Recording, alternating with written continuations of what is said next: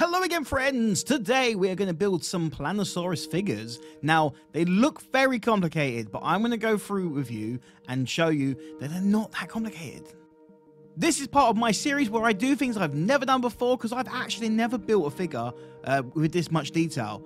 After getting a very quick introduction on how to read these instructions, I went straight into it. They look a little bit confusing. Now, I know what you might be thinking. Is that table tiny or are you massive? Well, you can decide what you... Cool, so what we're doing today is we are going to be doing the Plannosaurus dinosaur build event. We have our famous Spinosaurus, we have Ankylosaurus, we have our Triceratops, and we have our Mosasaurus. And today, we are going to be building the Velociraptors. And this is roughly what the skeleton of the Velociraptor is going to look like. On the actual instructions, you're going to see two sets of numbers. One corresponds to the sheet you're going to use, and the other one is the actual piece that comes off of that sheet.